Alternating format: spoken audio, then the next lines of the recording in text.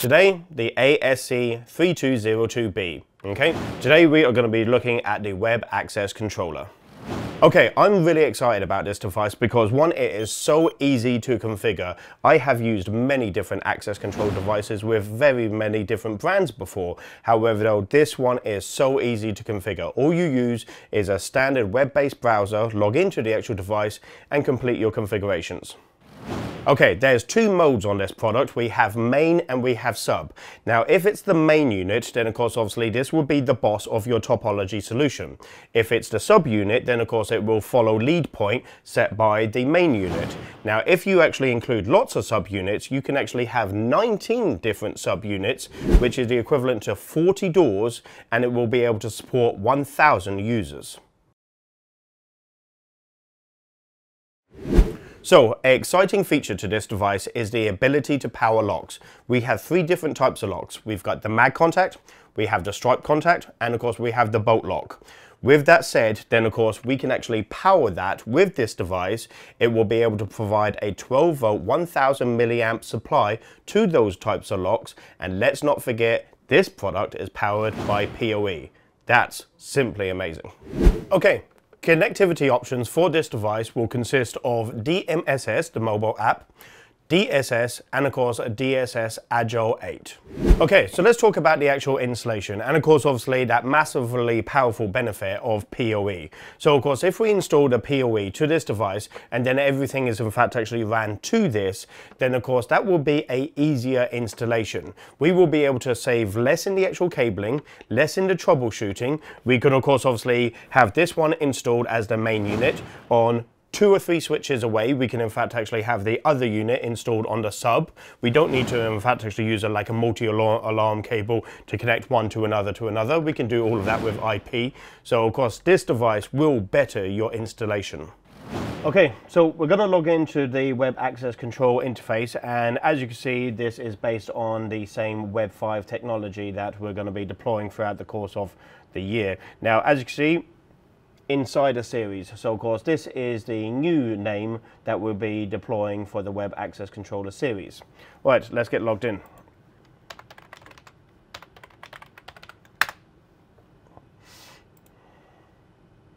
Okay.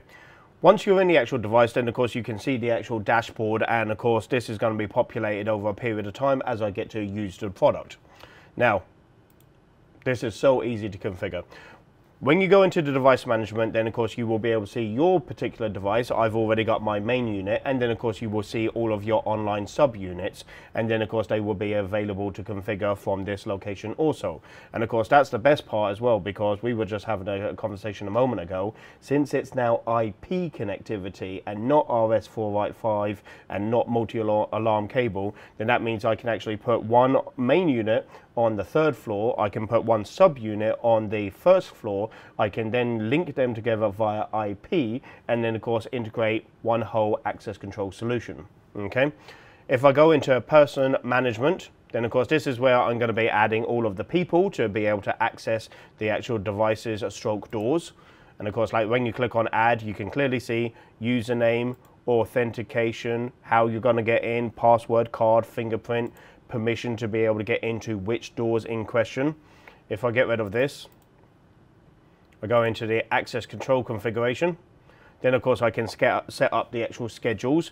I can set up their permission settings with what they can and cannot do and how they do it via the actual permission settings. I can also set up the door parameters in the event that one of the door was kept open, and of course it exceeded the actual opening time, meaning that it's been propped open or left open. I can go into access monitoring. I can then monitor live events of the actual controls, and I can in fact actually override if needed. I can go straight to this door right now, click on open, I will hear the relay, door is open, 5 seconds latching time, it will go closed again, and if I keep this open, then of course I will get a full history of what's going on. If I was to add this to my DSS, I will get a complete duplicate mirror image of this page also. DSS looks exactly like this when you're utilizing access control. When I go into reporting, I have a wide range of features. I've got the actual alarm unlocking, I've got the unlock records. I can then in fact actually apply filters, I can export, And then finally, if I go into local device configuration, then of course it's completely feature rich. I've got access card rules, maintenance, I've got accounts, times, versions, firmware, system updates. It's completely packed full here. Okay, whenever I'm done, I can just click back on home, and then of course I will be presented with these 6 options to be able to make any further changes again. So easy to be able to configure this web access controller. Okay, this concludes our video of the ASC3202B. So this product will most likely be used commonly in office, schools, warehouse and factories. Okay, this concludes our video of the ASC3202B. An excellent device. Don't forget to like, subscribe and hit the bell. All the best.